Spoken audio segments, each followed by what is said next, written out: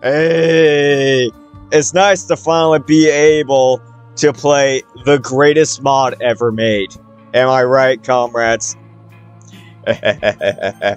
Alcia, here I come. Anyway. Stalin, baby. Let's get it! Woo! This mod was originally released on August 9, 2018. Personally, we recommend playing Exit Music Redux instead. I wouldn't recommend that. I say fuck you if you want me to play EMR. Never tell me to do that. It's like, man, this brings back a lot of memories. Yes, it surely does, man. It surely does.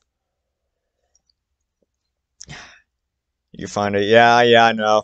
This mod has been re-released by Wretched Team, so people don't have to look too hard to find it.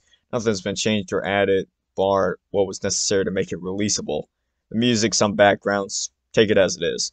Yeah, it had like a copyright issue, that's why I got taken down. But, hey, that's all fixed now. Monday, baby.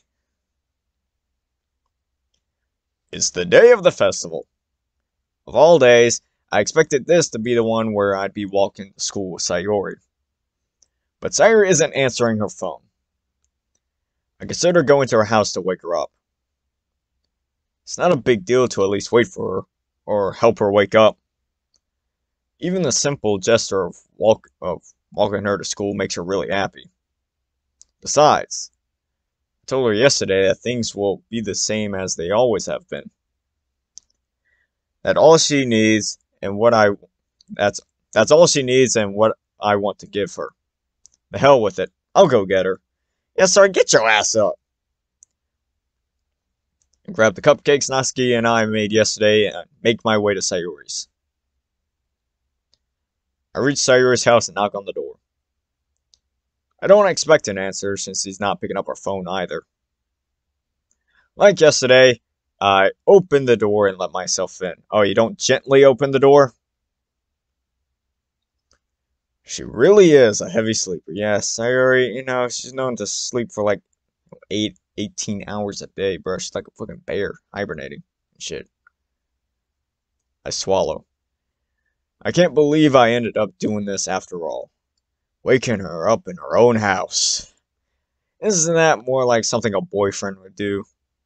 In any case, it just feels right. Outside Sayori's room, I knock on her door. Sayori! Wake up, dummy!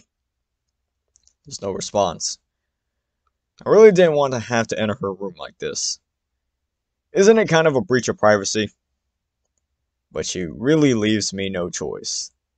I gently open the door. Sayori. Hey! Ain't there like supposed to be a rope here or something? Oh wait, that's right. In the main game, they didn't actually put a rope in there. Stalin! Sayori stands at the foot of her bed, a long rope in her hand. Yeah, I really see that long rope in her hand. It's in neither hand. It's tied into a hangman's noose. Yeah, I can really see that. In the shock of the moment, I release my grip on the cupcakes. What the fuck? It's not what it look. It's not what it. Like hell, it's not what it looks like. I'm sorry, Stalin. I can't believe this. Sayori wouldn't do something like this. Jesus, Sayori. I should have known it was this bad. Sayori drops the noose to the floor. Sayori, why haven't you talked to anybody about this? I don't want to waste people's time. You're not wasting anybody's time. We all just want you to be happy, like you've made us. You really deserve to be happy. I know you don't think that now, but... well, it's the truth. And I'm determined to help you every step of the way. But to start, you need to talk about this. I can't. I just... There's a short pause. All is silent, aside from Sayori stopping. I was about to do it, Stalin. I have never seen you again. Sayori, could you imagine if I found you like that? Yeah, if only you could have imagined. I... Sayori, listen. It doesn't matter what you're going through. You always have a reason to stay with us. Even if there's only one thing worth living for to you, then you need to hold on to that. And I know there is. You told me yourself yesterday. Stalin? She releases her grip on me and backs away. We know it'll be tough, but I'll be there for you. We all will. No matter what. Stalin, don't. Now, listen to me. You need to talk to somebody professional about this. I'm not taking no for an answer, Sayori. I don't think I'm ready. We can go another time. Not a chance. You seriously need professional help as soon as possible. We're leaving now. I don't know if I can. Sayori, do it! Just do it! For me, if not for yourself. She sniffles, wiping her face with her sleeve. Okay.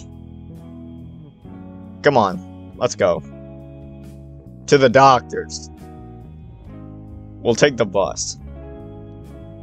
Stalin. The festival. Screw the festival. You're more important to me than that. Well, I need to get changed first. Uh-oh. Of course. I nod and I take a step outside the door, reaching down to pick up the rope first, taking it with me just in case. Yeah, that's probably a good idea. She gently nods, shutting the door in my face. What if she has another one? Come on! She could have planned for this. Who knows? This could be all an elaborate ruse. It's like he just walks out of the door. He's like, oh wait a second. Walks back in. She's fucking hanging. I'm a little anxious leaving her alone right after something like this. Regardless, she needs her privacy. And you need your privacy too. That's why this stream is sponsored by NordVPN. JK, they would never sponsor me. No one will ever sponsor me. It's tough. I kneel down, beginning to clean up the cupcake massacre littering the floor with a towel. Natsuki is going to kill me, unless her father gets to her first. I return downstairs and untie the noose, dropping the loose rope in the trash. I linger downstairs for a minute or two before heading back upstairs. Wait, you still left the rope in her house? She's probably ready by now. I knock on Sayori's door and she answers. Ready? Sayori nods once, her eyes glued on the floor. This is what's best for me, right? Stares at me, expectant of an answer. I feel uneasy, but answer anyway. I know it is. Come on now, let's get going.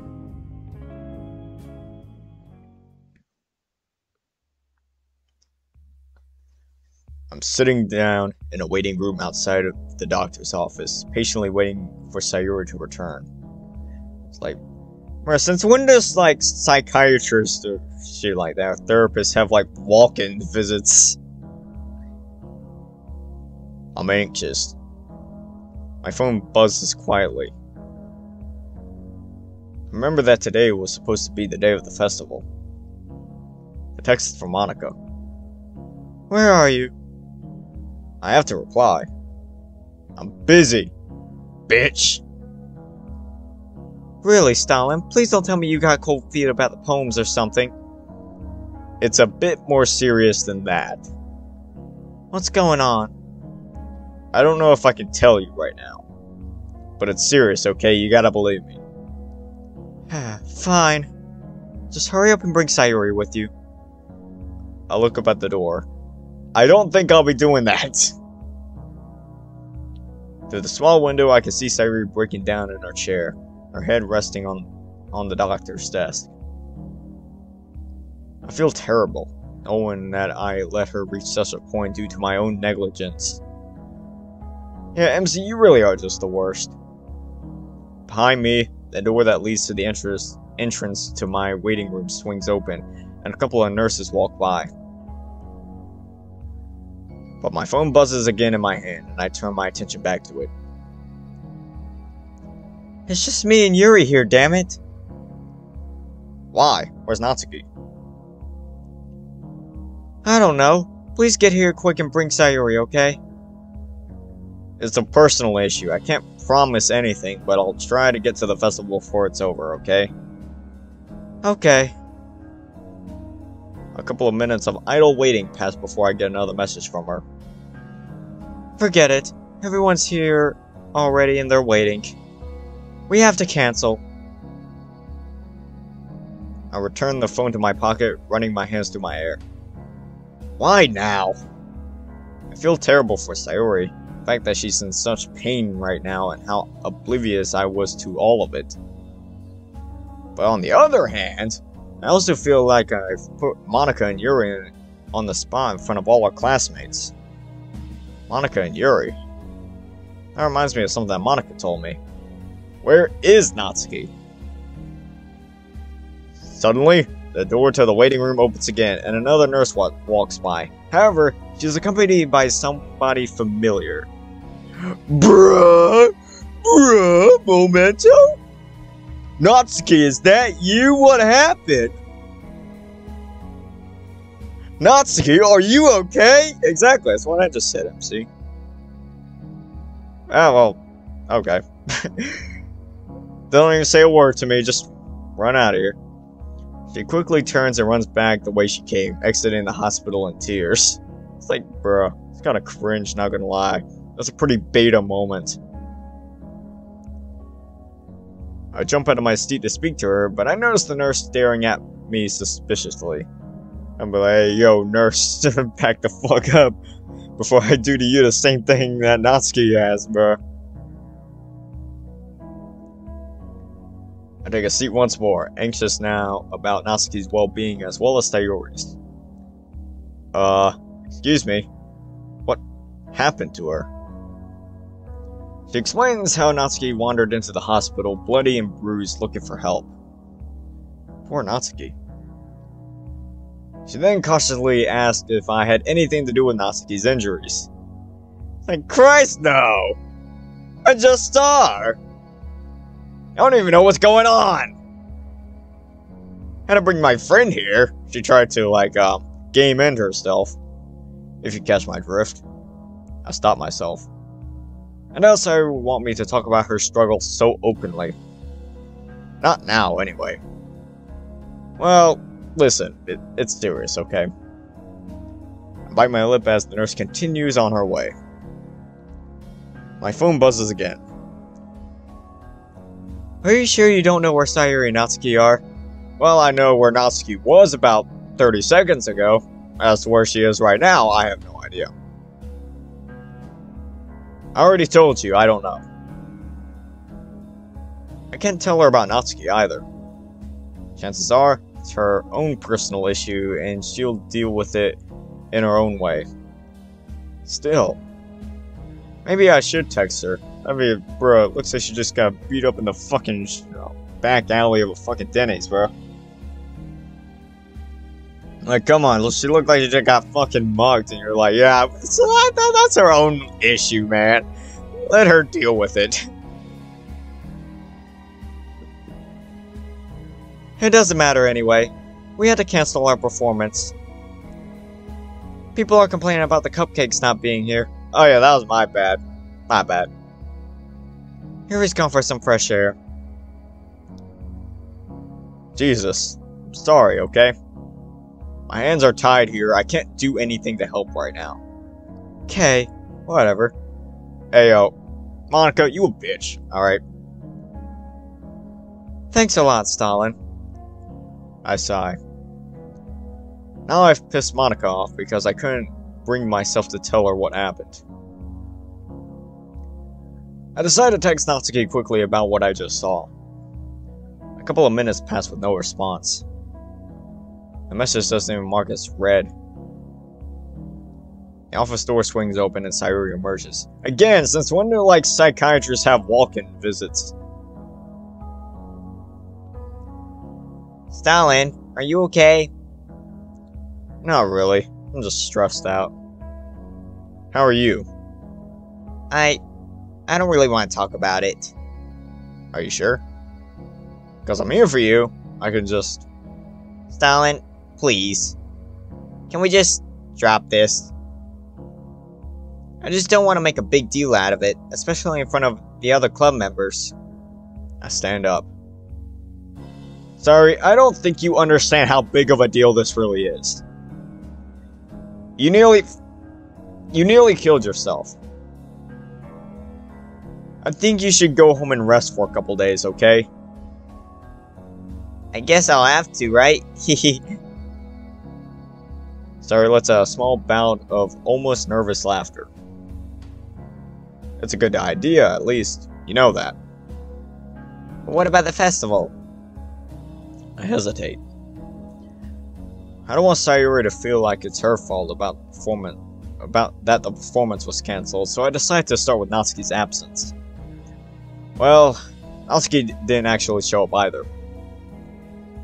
Monica had to cancel the performance, unfortunately. You didn't tell her, did you? About... I didn't. Unless you want to talk to her about it yourself, she won't know. Okay? Sayuri nods. I think I'll tell her. So she knows why her plans for the festival were ruined. I can tell what she's going to say. It wasn't your fault, Sayuri. None of this is. Sayuri grasps my hands tightly, crushing it in a vice-like grip. You can talk to her if you really want to. Hell, she'll probably be able to give better advice than me. Maybe. Did you tell my parents? I sigh. I did, yeah. Sorry though, I felt like I had to, and... Thanks. I was scared that I had to tell them myself.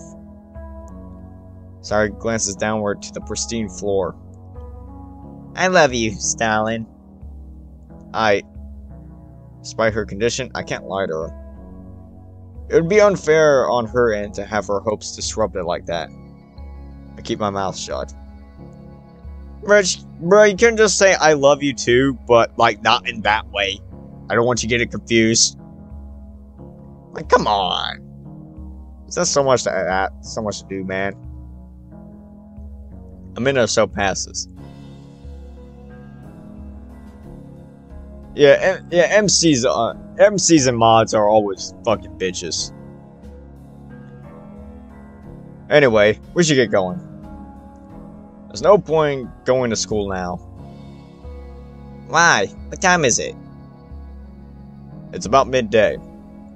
We missed the festival, and if we turn up now, Monica's just gonna get mad at us. Come on, I'll take you home. We can talk some more there. She gently nods, following my lead. We exit the hospital and ride a bus back to her house. I decide to stay with Sayuri in her house, just to make sure she's feeling better. We have at least a few hours together, but we spend that time talking and watching shows together. Her mother arrives first, thanking me for letting her know what happened. I tell her that it's no problem. She tells me that Sayuri's father is on his way, and that I'm free to leave if I want to. After I'm sure she's safe, I'll leave her with her mother and head home. Entering the kitchen, I flick the light on and start to make myself a sandwich, cutting up a tomato. However, I start to wonder about Natsuki. Yeah, I remember the time I spent with her here. Our little scuffle over the cupcakes, icing. Yeah, that was a pretty epic gamer moment right there. Good times, man. Good times. But that bruise, her nosebleed, what the hell happened to her? It's like, bruh, did she go to Detroit? And who in their right mind would do that to her? I don't know, someone from Detroit. Possible reasons for her injuries begin to circulate inside my mind. Maybe she just fell over. Yeah, she just, like, fell over right on her face, man. Did all that. She could have gotten into a fight with another classmate of ours. I mean, that definitely is a possibility, but... I mean, wasn't it, like, midday when she, like, came into the hospital, man? Like, come on. Or maybe... No. Surely not. Maybe I'm just overreacting to the situation. It's been a rough day, after all. What? What is it, MC? Say it already. But something she told me while we were reading manga together sticks in my head. Oh, sorry, mangoes. We're eating mangoes together. I don't even know what my dad would do if he found this. I shiver at the thought. It's the only real reason I come up with for Natsuki's terrible injuries. Really, it's the only real reason. As I said, Detroit. I also noticed that while I was distracted, I accidentally cut my finger open while slicing the tomato. Ah, crap. I wrapped my finger in a paper towel, letting the few drops of blood soak into it. Throwing the paper towel in the trash, I think back to Natsuki. I decide that I'll ask her about her father next time I see her. Even if she assures me that I'm wrong, at least I'll know. I eat my sandwich and head upstairs to my room. I collapse onto my bed, exhausted from the stress that the day has brought to me. I drift into unconsciousness within minutes. Yeah. Oh, we're skipping Tuesday and just heading straight to Wednesday. That's right. Oh, Yuri time. Uh-oh. Hi, Stalin. Number 15. I'm back at the literature club. Craning my neck, I look around the club room. It's empty. Yuri and I are the only people here. That usually leads to bad things. I leave the classroom door open, expecting the other members to arrive shortly. Hey, Yuri. I sit down on the desk next to her, unpacking my stationery kit as she did with her own. Listen, I know that Monica canceled the club yesterday, so I didn't get the chance to talk to you. So I just wanted to say that I'm sorry that she had to let our little presentations go. Don't worry about it, Stalin. Monica told me that it wasn't your fault you couldn't come. She said it was something serious. Yeah, it was a bit of an emergency. I decided to downplay the situation in case Yuri doesn't know the full story. I don't want to worry her after all. Yeah, we don't want to worry Yuri. Worry Yuri. Are you alright? Me? I'm fine. Don't worry about me, like, at all. We don't want Yuri to worry. It was something else. It was someone else. Someone close. I see. Well, I hope everything works out well for you and your friend. Number 14. I hope so too, Yuri. A moment passes of complete silence. Yuri is sat down at her desk, still reading. The class is still empty, aside from us. So, Yuri. Yuri jumps in her chair a little, startled by my interrupting the silence. Yes. You haven't seen Monica today, have you? I'm afraid not, Stalin. She's been in a mood since the festival, unfortunately. Yeah, Monica's a bitch, we all know that. She a thought? Not that I meant to be so rude about it. It did mean a lot to her after all. I know it did. That was why I wanted to speak to her. Maybe if I explained why Sayori and I were absent, then she might forgive me. Well, the both of us. But I promised Sayori I wouldn't say anything to Monica. Has she? Has Monica said anything about me since the festival? Not really. I mean, she did complain that the three of you were gone. I was kind of thankful that we got to cancel. Not to ruin Monica's plans, though. I never do such a thing intentionally. I know you wouldn't, Yuri. Don't worry. Yeah, you're just a sweet angel, Yuri. You could say you're a fallen angel. I can tell you're too good of a person to be so mean. Okay, MC, you don't have to keep simping. Besides, you have no reason to want to sabotage her like that. Right? Yuri falters for a moment, lost for words. Not at all. It's just that I don't even know if I should be telling you this. Well, I overheard Monica talking about you and Sayori to one of her friends. I wasn't eavesdropping, though. That's literally the definition of eavesdropping. What did she say? I heard her mention that the only good reason to cancel on her festival was if somebody died. I mean, well, we were pretty close to having that happen, so... I guess close to... well, you know... close is only good enough in horseshoes and hand grenades. I'm pretty sure that's the phrase. What? Monica wouldn't say something like that, right? She's a sweetheart! Okay, MC, come on. Come on, we all know where Monica is positioned on the totem pole. She's dead last. She's anything but a sweetheart. Besides, not only is it egocentric, it's insensitive. Wow, like Monica could never be insensitive or egocentric. Even if she didn't know about Sayori, it felt like it was too close to reality. Wow, that's harsh. I doubt she meant it, though. What I mean to say is, she was in no position to say that. Number 13. I understand that she was frustrated about it, but there's never a good reason to say such horrible things about... Yuri's words get caught in her throat as she retreats through the confines of her book. I turn and see Monica standing in the doorway, giving Yuri an intense glare. Oh no, Yuri, you're fucking done for. She doesn't dare to beat Monica's gaze, instead concentrating on the portrait of Markov. I wish I could do the same. What do you mean? You can do the same. Literally just take a chair, sit right next to Yuri, and be like, oh, well, yeah.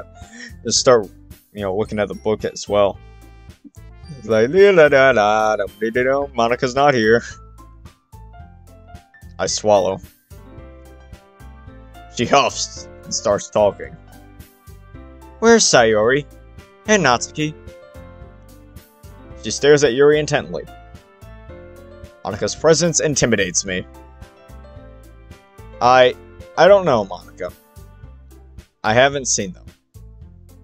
She gives me an acidic stare, her emerald eyes piercing my confident facade. Did Sayori tell her about the hospital? Are you sure? Yeah. Alright then. How come you weren't at the festival, Stalin? Alright, I had a family emergency, alright? Bitch, back off. At this point, I'm practically lying to her face to keep Sayori's secret safe until she feels comfortable confining Monica. Then again, I've known Sayori for so long, she's pretty much part of my chosen family at this point. She's like a sister to me. So it's more stretching the truth than it is lying to her. Well, that's what I'll tell myself anyways. Right. Monica's not having any of this. Even if she doesn't know what's actually going on, she must know I'm lying to her. But for Sayori's sake, I have to keep face for her. I can't betray her trust. If she finds out I told something that private told someone that private information? Monika's demeanor suddenly changes, and she looks at the two of us with a wry smile on her face. Okay, you two. Since we're the only ones here, I decided that we're going to have to cancel today's meeting. Hopefully there won't be any more emergencies or absences tomorrow. So what, if one person is absent, you're just gonna cancel everything? The emphasis on those words worried me, due to how aggressively she spoke them. That's all. You can leave now. Yuri looks up from her book guiltily and packs up, silently dropping the portrait of Markov and her stationery kit into her bag. She scurries out of the classroom without a word. Monika turns her attention to me, expecting me to pack up. I nod and pick up my bag, exiting into the hallway without another word. Walking through the school's dormant hallways, I reach the door to the courtyard, but stop, placing my head in my palm. I forgot my own stationery, I'm an idiot!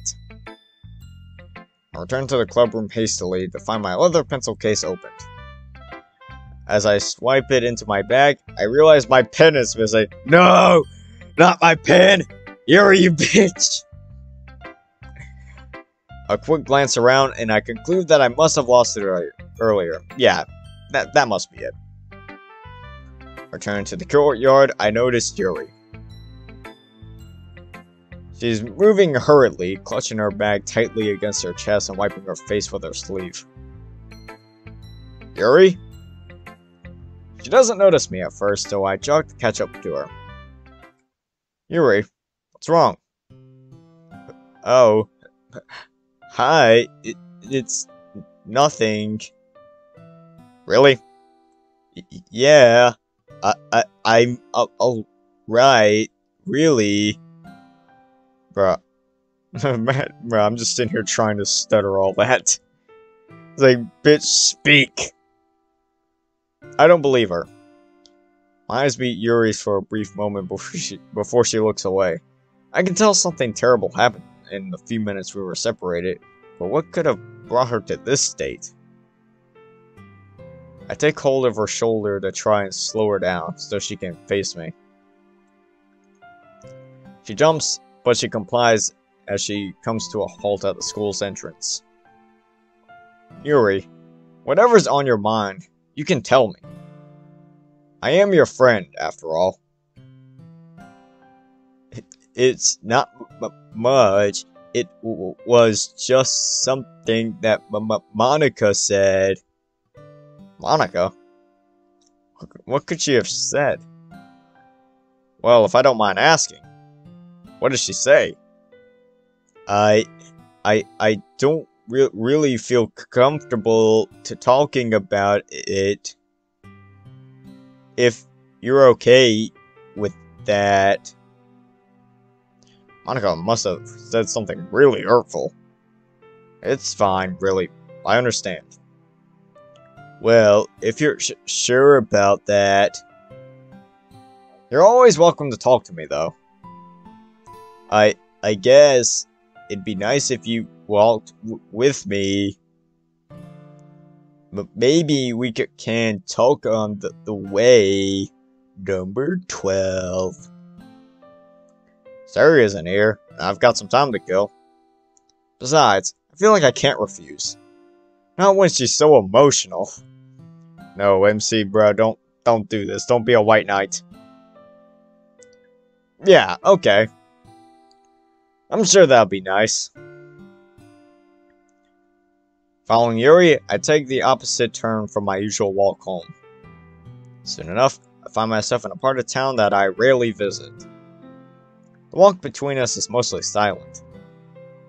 Yuri occasionally sniffles, wiping at her face. What the hell did Monika say to her? I decide to make some light conversation. Something about writing might be nice. She does take comfort in talking about subjects she's passionate about, after all. Doesn't anybody? So, Stalin, how do you like writing poems?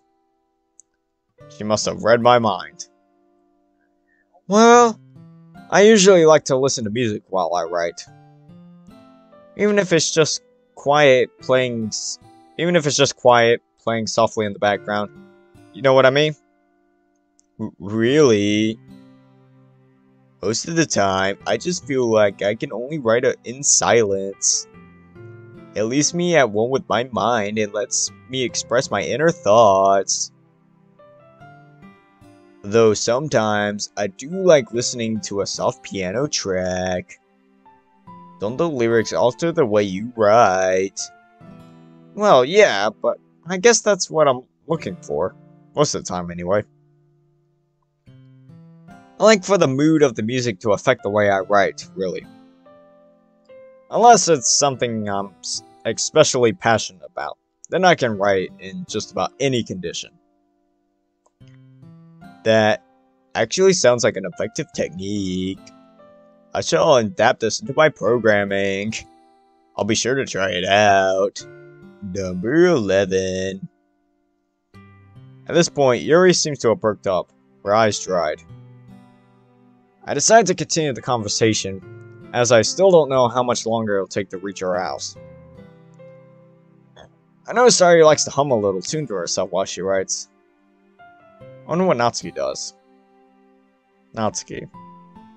I've been trying to contact her since I saw her in the hospital, but she hasn't responded to my messages. She hasn't showed up to school at all this week either. God, what could have happened? Was it really her father? I don't want to believe it, but the pieces fit so well together. Her absence? Her inability to contact anybody? What she said about him? But most of all, the bruises. I bite my lip as I feel my breathing growing heavy and my blood reaching a boiling point. If I find out he laid a finger on her, I'll do absolutely nothing. Because, you know, MCs and mods are complete pussies and bitches. Except for the one, I believe, behind closed doors. He was actually a pretty, Giga Chad.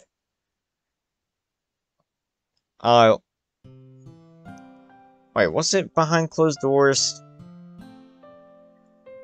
It was one of those mods. Maybe it was Fruits of the Literature Club. I don't know, it was one of those mods from like way back in the day. So, I'll be honest, I don't disrespect her or anything. Yuri's words derail my train of thought. Natsuki's poems are just a little too simple for my liking. I suppose they lack a certain edge. Yeah. I spaced out again. Yeah. Edge. Of course you would say that. Speaking of Natsuki, however, I think we just passed her house then. Wait, what? Wait, what? Wait, which one? Yuri looks at me, a little surprised by my urgency. Regardless, she points out the house to me. It's that house, if I recall correctly. Right, thanks for that. Why do you need to know? I don't really want to worry Yuri. I don't really want to worry Yuri about Natsuki. Yeah, we don't need Yuri worrying. Well, I guess I just wanted to write. Rest of the journey is made in silence. I worry that Yuri got the wrong. Bro, how many times is the words Yuri and worry gonna be in the same sentence? But there's nothing much I can do. Eventually we arrive, signaling her wave goodbye. You know, Stalin. Oh, whoa, hey. Why are you looking at me like that? You know, Stalin, you're quite different when no one's around. Whoa. When it's just the two of us. Just the two of us. Yuri falls silent for a moment, lost in thought. Listen, I'd love to stay and talk. I really would, but Uh, oh. It's fine. I get it. You have places to be. Well, I mean, like, okay, like, here's the thing.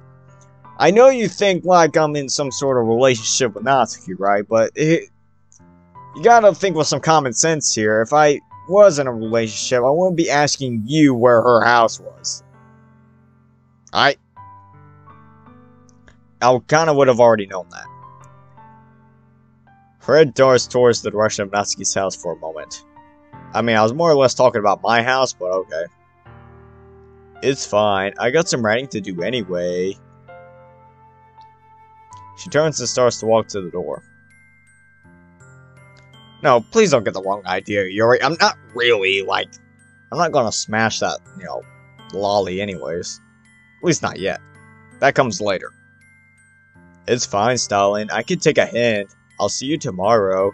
No, you really can't. You're about as socially inept as a fucking turtle. I know that made no sense, but whatever. Before I can finish my explanation, she's already entered her house. I feel terrible, knowing that Yuri probably blames herself for my rejection. But I leave quickly regardless. As I turn the corner and approach Natsuki's house, my attention is directed upwards. On the second floor balcony, a large, heavily built man leans against the railing smoking a cigarette. Is that her dad? Jesus Christ, is Jason Bourne! He's on the phone and I can't help but overhear his conversation. The man mutters something about having business to attend to, but promises to be wherever the caller wants within the hour. My stomach sinks. Business?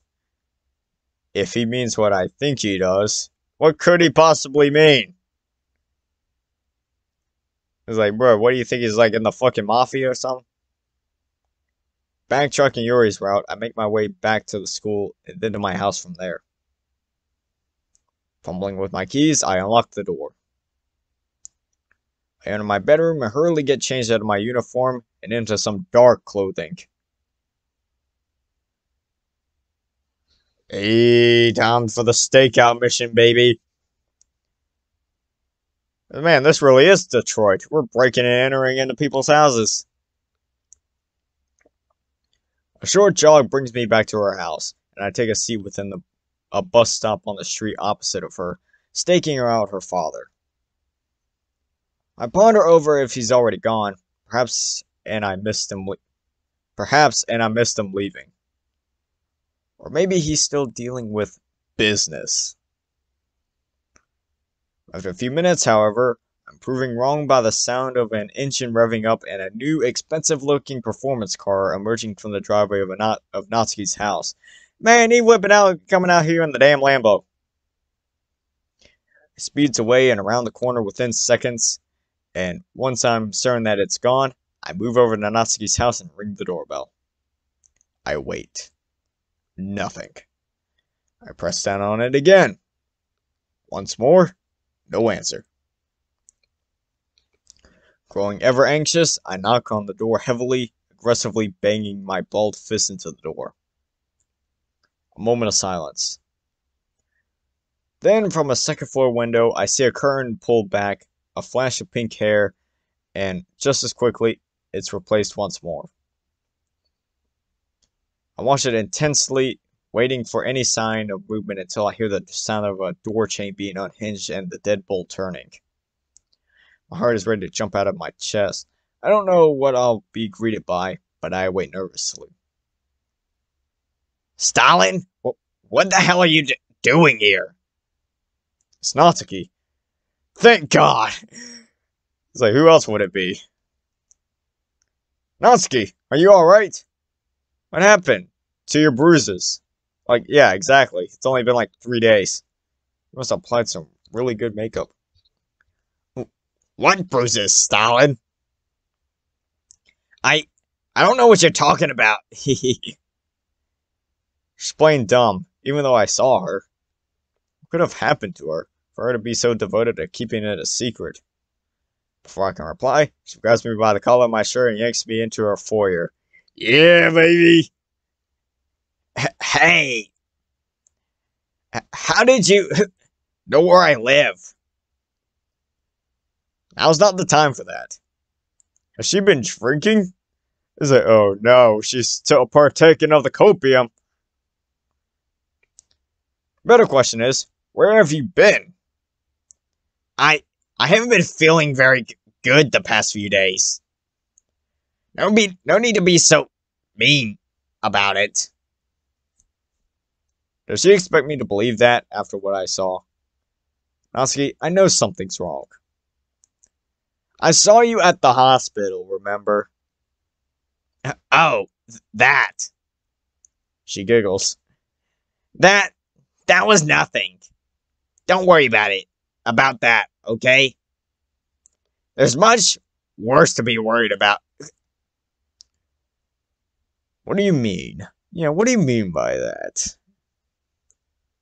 Come with me. I could do with another glass anyway.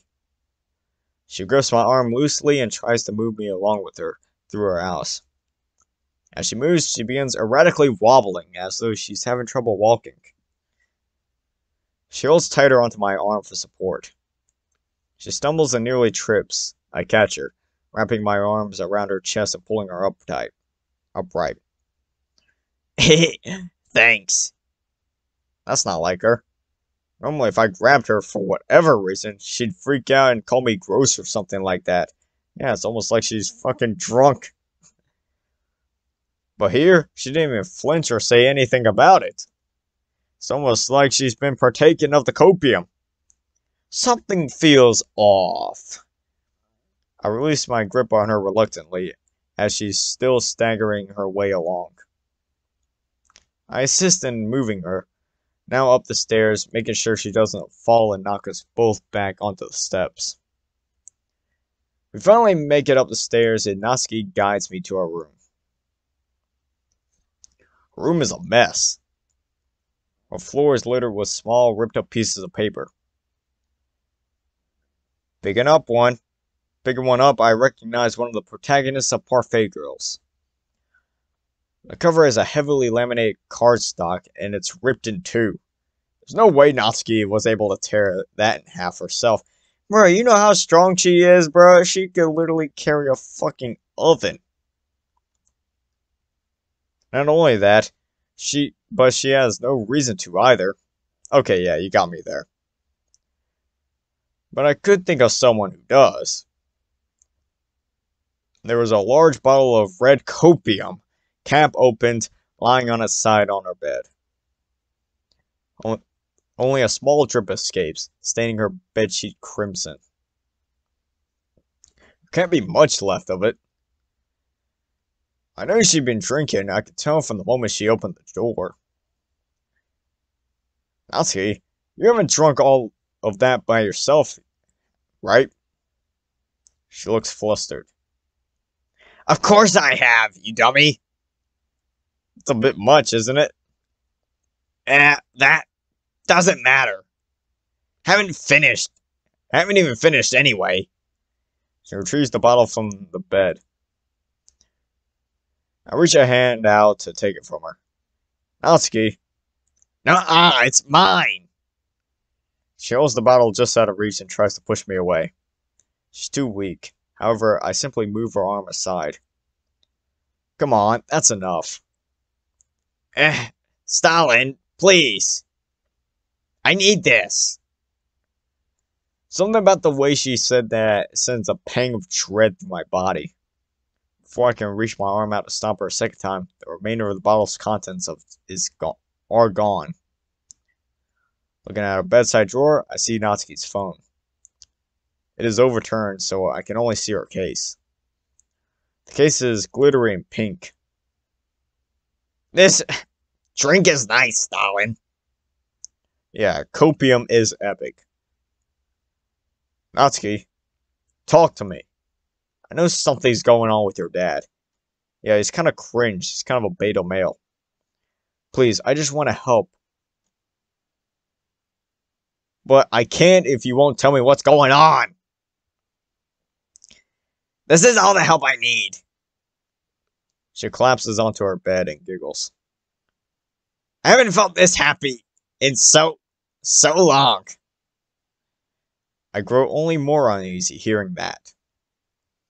If this is the length she has to go in order to escape her demon, just how bad is the demon she's trying to escape from? As Natsuki begins to snore, her grip on the wine bottle falters, and it rolls off the bed onto her floor. To my surprise, it doesn't shatter. I mean, wine bottles are pretty strong. Especially if it's like those really big ones. Instead, it rolls under her bed. And besides, that ain't even like a long drop anyways. Was that like a couple feet? Shaking my head, I bend down to pick up the bottle that rolled under her bed. Reaching my hand underneath the bed, I can feel the wine bottle. Oh, sorry, the copium bottle. And something else. What the? I pull both from beneath the bed. Placing the wine bottle on her bedside drawer next to Natsuki's phone, take a look at what I recovered. It's a white container, and made of plastic. Wait, this isn't right. This is a bottle of super copium. Looking for a description, I inhale sharply as I realize that these are ibuprofen tablets. I turn to look at Natsuki, fast asleep as I worried. Oh my fucking god! I desperately check the label on the back for a date of prescription. 2 days ago? She's trying to overdose! Ruh-roh! An icy sweat runs down my forehead as I begin to panic, running my hands through my hair. She stops snoring. I violently shake Natsuki's seemingly lifeless body. Please, Natsuki! Please wake up! I grab her hand. It's clammy and much colder than it should be. I put my ear next to her mouth to check if she's still breathing. Thankfully she is, but it's faint. I take her by her shoulders and pull her into a sitting position. I crouch down next to her, supporting her. Natsuki! I contemplate calling an ambulance, but I'm worried that it'll draw too much attention to our house. The hell with it. I don't care what happens so long as she lives. I reach into my pocket and... Fuck! Fuck! My phone isn't there. I reach onto her bedside table, gripping Natsuki's phone tightly. I bring it to my face and press the power button. The screen lights up, but from behind a shattered display. I try to make an emergency call, but the screen is unresponsive to my touch. Dropping the phone, I pull Natsuki in close to me, hoping and praying that she wakes up. I begin to sob, terrified for her life. But Natsuki begins to cough, erratically. I'm simultaneously panicked and relieved. She opens her eyes and unsteadily rises to her feet, with my assistance. Natsuki! Please, tell me you're okay. She falls silent. Hey, yo, bitch! Jesus! My nose is assaulted by the stench of bile and wine as it splashes onto the floor in front of me. I realize that she got some on my arm. It stings. Yeah, it's stomach acid. What'd you expect? That shit's more acidic than battery acid. Well, at least that would have gotten the deadly mixture out of her body. But she's still in trouble. Natsuki turns to me, half-conscious, pleading. Stalin, help me! She stumbles back, landing in a sitting position on her bed. I don't wanna die. Look at me, okay? You won't. You hear me? I won't let you die. Natsuki, listen to me, okay? I'll be right back. She nods weakly, barely aware of her surroundings. I need to find her something to eat. Hopefully it should absorb what's left of the alcohol. Bolting down the stairs, I reach the kitchen within seconds. I swing open every cupboard I can see, along with the refrigerator. Nothing. Not even a slice of bread. When did Natsuki last eat? Exiting the kitchen, I look all around the house. Hurrying back to Natsuki, I check up on her. She's as pale as ever, but she's conscious at least. I weakly raise her head to look at me. Hey, Natsuki. I need you to pay attention to me, okay? Just whatever you do, don't go to sleep, okay? Please! She tries to mutter something, but it's unintelligible. I have no choice but to leave her again. I've searched everywhere in the house beside her father's bedroom. As I approach the door, I notice that it's locked. I ram the door multiple times before the frame gives way. Whoa!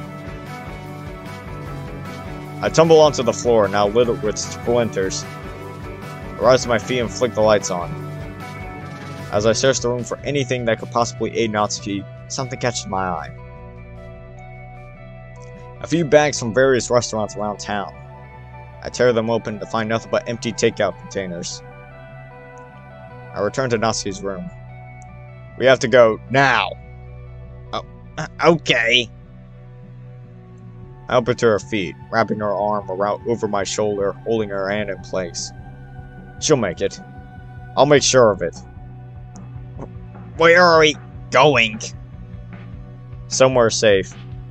Where are we going from here? We make our way down the stairs. I keep Natsuki on her feet, though it's proving to be more difficult as she fades in and out of consciousness. Starvation mixed with alcohol and painkillers. It's clearly taking a toll on her. But she isn't dead. We make it to the front door.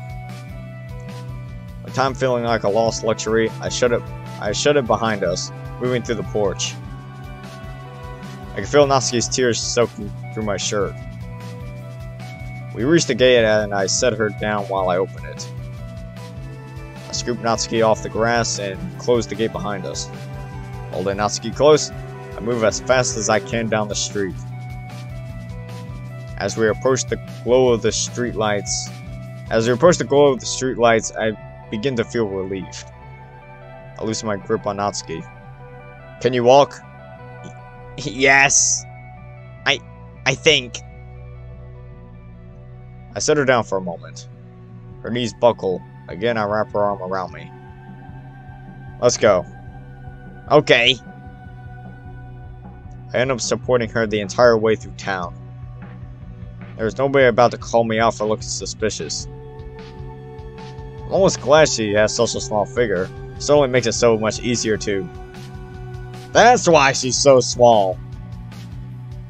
Her father has been leaving her malnourished and living on fast food. You're only now realizing this, huh? Jesus Christ. Finally, I recognize the familiar view of my house. I set Natsuki down on my front step. I fumble with my keys for a moment, finally able to unlock the door. Help Natsuki through. She's safe, from her father at least. I bring her to the kitchen and set her down on one of the chairs. Stalin. Why did you help me? How did you know where I... Don't worry about all that right now. Let's just get you settled in for the night. I'm worried that it'll be longer than one night.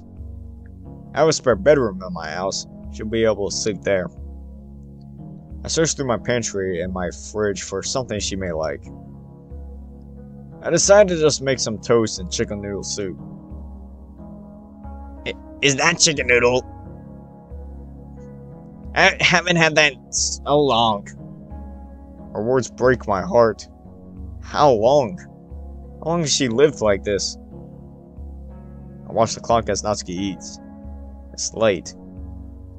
Now that the immediate panic is over, I realize that poor Natsuki is still drenched in her own stomach acid. Natsuki, I'm going to need you to get changed. What? Not here, silly. I mean, you can get changed in the spare bedroom. But I don't have any of my clothes. you'll have to borrow some of mine. Okay. But only because I have to. Hey, that's my girl.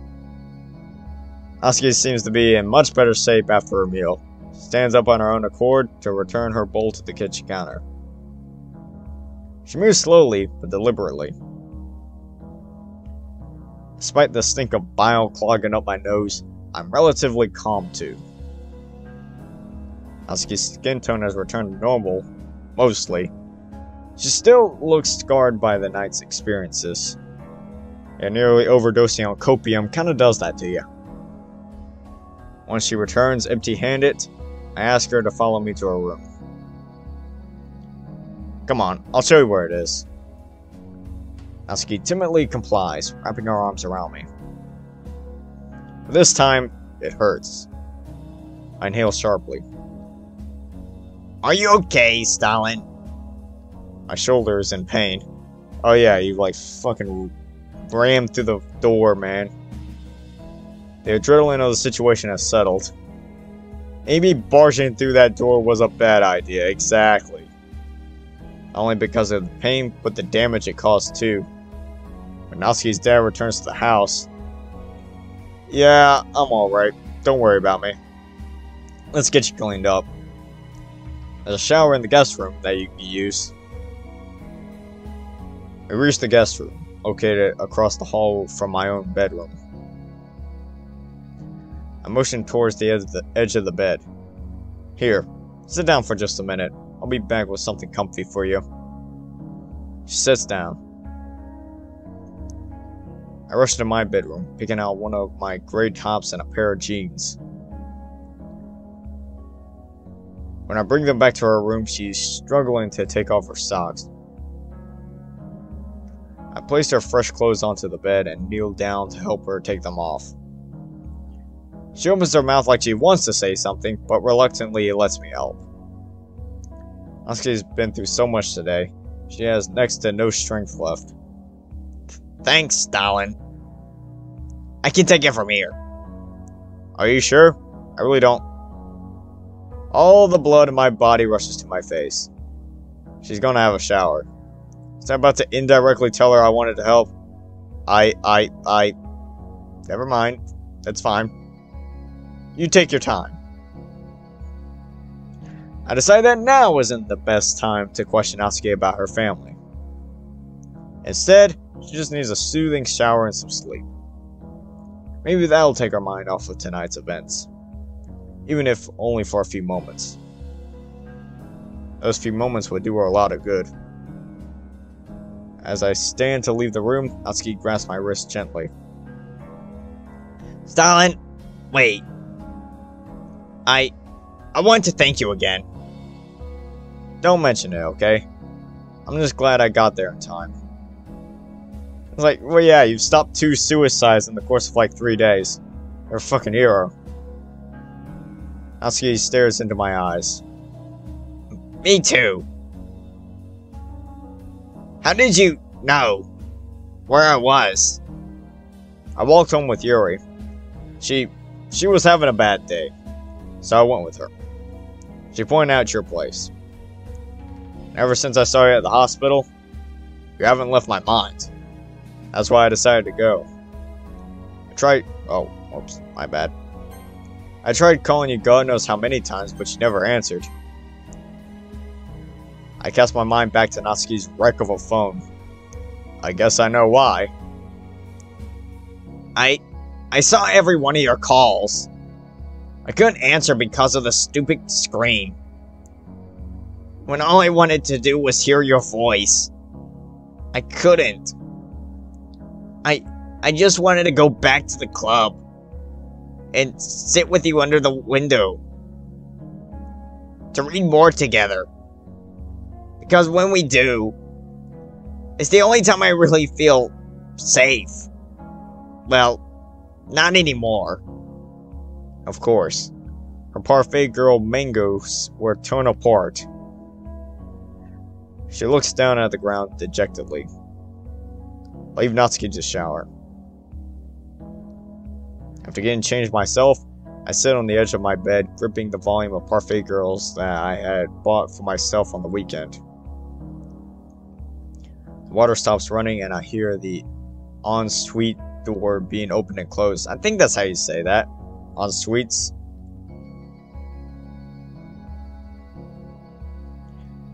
I wait a few moments before knocking on her door. Natsuki, I have something else for you. Oh, Stalin. Natsuki opens the door, looking healthy again. She's out of her dirty clothes and is now wearing my shirt along with her own pants. The top doesn't fit her well though. Huh? The shirt's massive on me. I could get you a smaller top of mine if you... I like it. You don't need to, Stalin. Are you sure? Yeah. I present the mango to her. I saw what happened to your copy of Parfait Girls back at your place, so I thought I'd just drop my own in for you. So you can, read it. If you want. Natsuki gives me a weak but sincere smile. She reaches out to grab the mango. I'd love to, Stalin. Instead of pulling the mango from my hands as expected, she grabs my wrist and tries to sit me down on the bed next to her. But only if we read it together. It's the least I can do to make her happy. She needs it. So do I, in a way. First having to deal with Sayori's attempting suicide. Now Natsuki. God, how terrible must her home life have been for her to want to escape it like that? Well, I can take a guess, considering the complete lack of food in her house. And her face, when I saw her in the hospital. Christ. Hey, Stalin. What? You just kinda stood there for a second, spacing out. God, you're worse than Sayori sometimes, you know. Hey! I'm sorry, okay? It's fine. I was only teasing, dummy. I know that I shouldn't blame her. She doesn't know about Sayori's condition. As far as I know, she hasn't seen her at the hospital. She hadn't seen her at the hospital. Regardless, that hurt me more than it should have. I move the duvet to the side and sit down next to Natsuki. She pulls the covers over the two of us, so we're sitting up with it draped over our laps. We decide to just start the volume over again. Stalin, you're so warm. Natsuki inches closer to me. We're now shoulder to shoulder. Natsuki, can you see it okay? Not really. I inch myself down into a lying position. Natsuki joins me. Hey! Much better. My left arm is awkwardly dormant between us. I slide it under the pillow and around her. There we go. We continue to read. Man, this is so epic. Can we get an epic PogChamp in the chat? I need an anime girl that be fucking with me. A little badass bitch that gets down on her knees, screaming out senpai while she taking the D. Baby girl, I'ma have you yelling kimochi. I need an anime girl that be fucking with me. A little badass bitch that gets down on her knees, screaming out senpai while she taking the D. Baby girl, I'ma have you yelling kimochi.